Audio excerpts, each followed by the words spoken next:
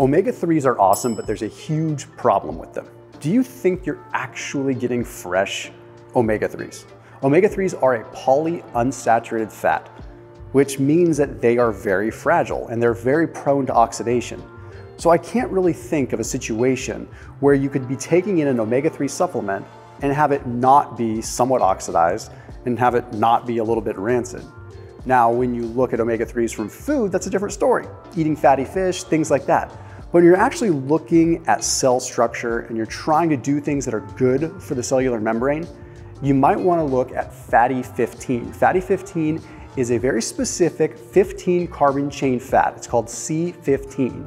And there are studies that demonstrate that this C15 fat contributes to 80% stronger cells. Now, I'll tell you my personal experience with it. I've noticed more energy, I've noticed better sleep, and I've noticed my recovery is significantly better.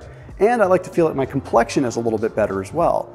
Now, I can't tell you all the mechanistic reasons as to why that's happening, but I can tell you that there is a lot of literature supporting C15 and fatty 15 being exceptionally good for cellular structure, cellular longevity, and cellular energetics by improving mitochondrial function as well.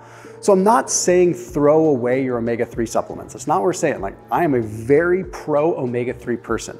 I just think it's better whenever possible to get it from your food and then leverage fatty 15 for the supplement that you use for cellular structure and integrity. And it's an entirely vegan-friendly formula as well. So a way to get the benefits in a plant-based form that's good for all.